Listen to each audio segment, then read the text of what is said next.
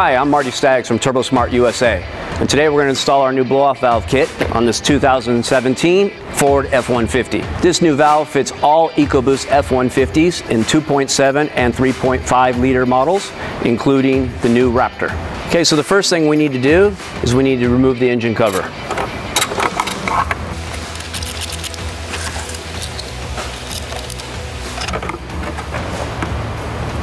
Okay, so the next item we're going to address is we're going to remove this evap circuit here, remove this clip, and pop it off of its nipple right behind the throttle body.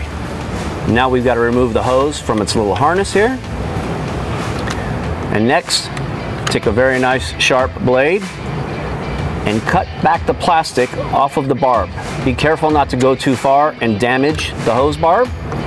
It shouldn't take much, but literally just like that, and pull this line off. Please save this line in case you ever need to put the vehicle back to stock. Now we've got the truck up in the air, we'll remove the lower intercooler support bracing.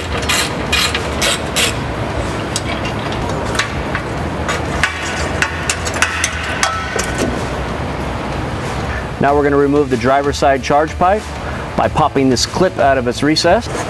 Now we remove the recirc tube by turning the clip counterclockwise and popping it off its barb. Undo the hose clamps and remove the passenger side charge pipes from the intercooler.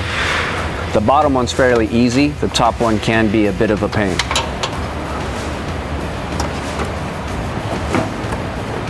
Except when Johnny's around.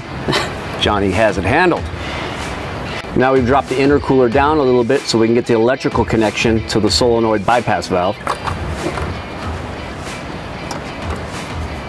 After we've disconnected the factory bypass valve, there's two more clips holding the harness up on top that need to be popped off. Now that we've got everything disconnected, we'll drop our intercooler down, and you can see where the wire harness was clipped here and here on the front side. We'll take this over to the workbench where we can remove our factory bypass valve and install our new Turbosmart Smart Port blow-off valve. All right, now we take an 8mm socket and we undo the single hold down tab for the bypass valve canister. Now literally, all you have to do is turn this counterclockwise to unscrew it from the intercooler. So now we're going to pre-install the hold down bracket onto our 90-degree adapter. We'll leave this loose and tighten it up after we get it installed on the intercooler. Now we install our blow-off valve O-ring in the V-band flange and pre-install the V-band clamp. Now we're going to install our blow-off valve assembly in the opposite manner of which we took the factory one off. Now he's got it locked down. Johnny's going to bolt the bracket down to the intercooler. This bracket's just extra insurance for those guys that are off-roading, just to make sure that you don't have a blow-off valve that may come loose for whatever reason. Now we'll tighten down the other bolt on our bracket.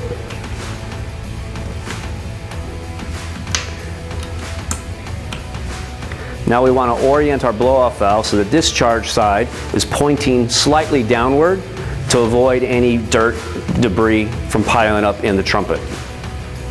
Now we'll tighten up our V-band clamp. And that's it. The blow-off valve is now installed on the intercooler. Again, the assembly is the same for the 2.7 and 3.5. Okay, so to prepare our boost reference adapter for installation on the engine, take a little bit of thread sealant. Apply that to one of the hose barbs. Get that guy started.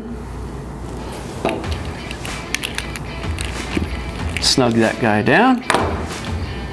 The other one. And I want to put this guy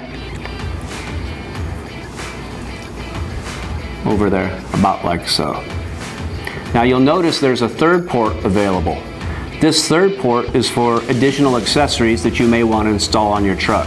It makes an excellent boost reference source for a boost gauge or a methanol injection controller or anything else you can dream up. For this installation, we're not going to use that port, so I'll use the included blank off plug. So now I'm going to take my reinforced hose, a worm gear clamp, and pre-install it on this barb right here. The length of hose included should be about 4 inches too long for your application, so just cut it to length. Some applications, if you want to run it in a little different direction, we made sure that we had a little extra for you. Next, I'm going to take my vacuum hose, one of our included spring clamps, slide that guy right over that, install it on the opposite barb. Take your pliers, move the spring clamp over here, and tighten this with a screwdriver once you get it on the engine. Please remember that this very important spring clamp is included in that package and very easy to drop or lose. This is a critical component which actually goes onto the boost reference adapter, allowing it to stay onto the manifold.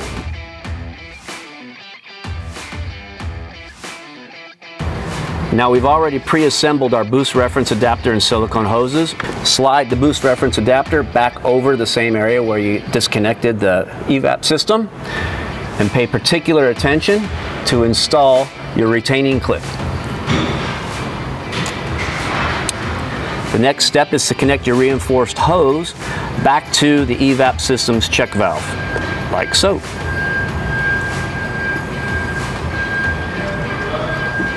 Note that it's a very tight fit. There is no clamp or anything required. The barb fitting on the check valve will maintain the condition of the hose. Now we'll take our silicone vacuum hose and drop it down in front of the engine to the area where we're going to install our blow-off valve on the intercooler. Now that we've got our charge pipes reconnected, we're getting our intercooler back up in its spot, and then reinstall the intercooler support bracket.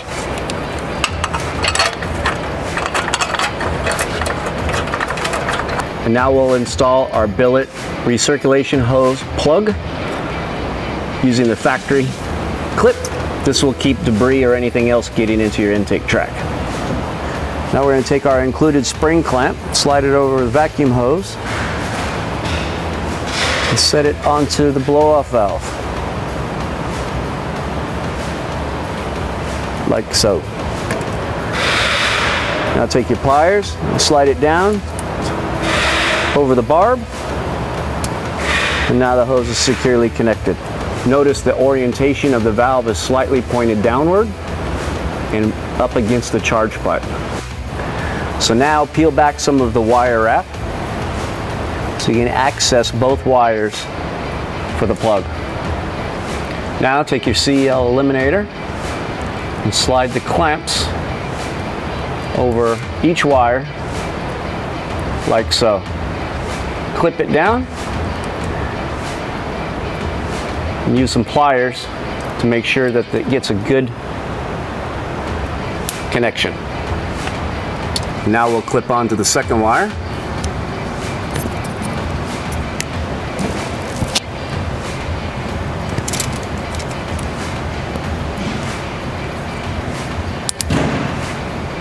Now she's good. Take some black tape, wrap up your OE electrical plug, and tuck your wire harness up out of the way, just so that it doesn't get snagged or damaged while off-roading. Now that our new SmartPort blow-off valve is installed, start the vehicle and check for any leaks.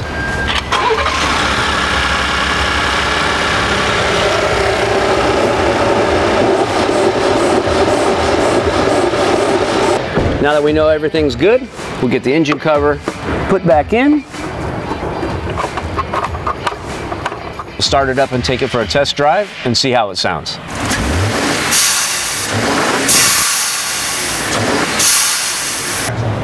I hope this video of the SmartPort installation on the F-150 was useful to you. If you need any more help or questions, please contact us at support@turbosmartusa.com or check us out on our website, turbosmart.com.